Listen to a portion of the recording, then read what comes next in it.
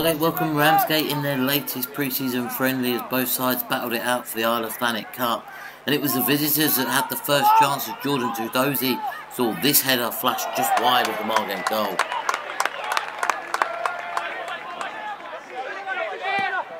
Margate created their first chance in the 14th minute as Ben Greenhow nodded the ball down to James Bessie Saldana, who forced his way through before seeing his shot eventually fly over the bar. A beautiful ball out wide from former Margate striker Jordan Tudozi set Ramsgate down the right hand side, and with the trialist goalkeeper coming out to close the angle, the striker lifted the ball over him but past the onrushing Ramsgate striker as the ball evaded the post as well.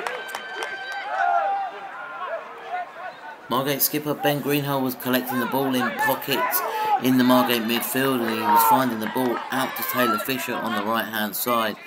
The Blues continued to work it between themselves before Fisher finally played a ball into Adam Topley, whose long range effort went harmlessly wide of the Ramsgate goal.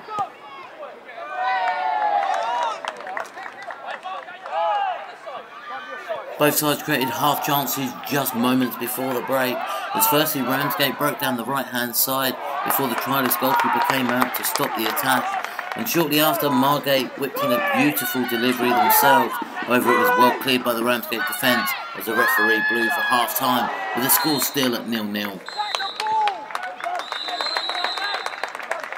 It didn't take Ramsgate long though to take the lead in the second half, as a quickly taken free kick was worked down the right hand side before being put into the box, eventually being turned home by Margate striker Harvey Smith for an own goal to give the Rams a 1-0 lead. The Margate striker had a chance to make amends just 4 minutes later, however he saw this effort scuffed wide as Margate continued to look for that equalising goal. Margate seemed to have the bit between their teeth as several corners followed, including this one which eventually found its way to James Bessie Saldana, who saw his shot deflected wide for another Blues corner. Margate created more chances from another corner as this time Ben Greenhall went short to Adeyinka Cole, who saw this curling effort just go inches over the Ramsgate goal. A long ball forward from the back found James Bessie Saldana, who controlled the ball well before seeing his half volley go straight into the hands of Joe Bexon in the Ramsgate goal.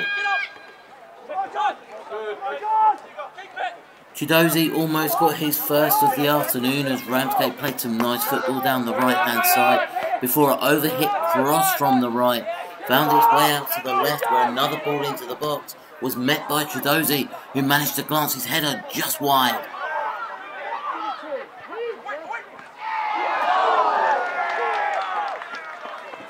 The Rams did double their advantage on 65 minutes as a fantastic breakaway down the left-hand side saw the ball roll perfectly into the box for Tudozi, whose first shot was fantastically saved by the trialist goalkeeper, only for the rebound to hit Tudozi's knee and roll into the Margate goal to give the Rams a 2-0 advantage.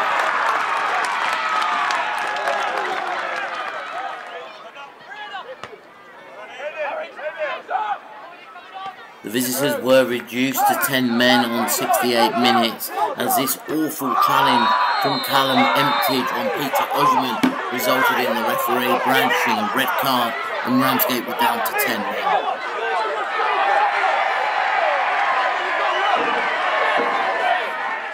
Margate's most likely source of a goal looked like being from a set piece as another corner was flung into the box, this time headed over by trialist number 2. Trying to make the most of their one-man advantage, Margate continued to press forward as a long ball down the right released Troy Howard, who saw his effort go narrowly wide of the Ramsgate post. Just minutes later though, Margate were off down the right-hand side again, this time with Troy Howard deciding to roll the ball back to James Bessie Saldana, whose sweet strike across the goal beat Bexon into the net as Margate reduced the arrears to 2-1. A beautiful strike from Bessie Saldana across the goal into the far side of the net.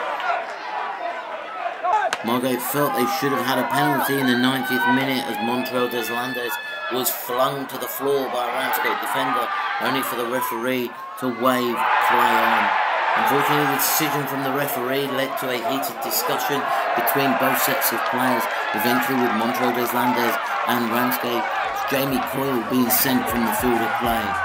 There was to be no last gasp drama for Margate as Ramsgate went on to lift the Isle of Thanet Cup for the 2022-23 season with a 2-1 victory at Hartsdown Park.